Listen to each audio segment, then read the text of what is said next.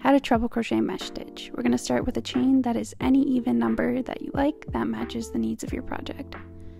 When we get to the end, we're going to block off that last stitch and chain 4 more, which counts as our treble crochet chain 1.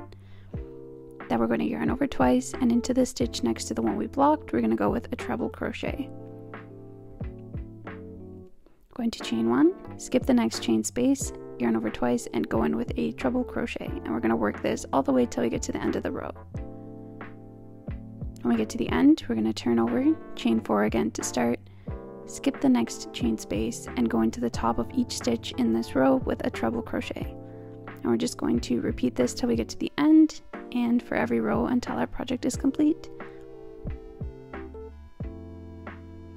And that's all it takes to do the treble crochet mesh stitch.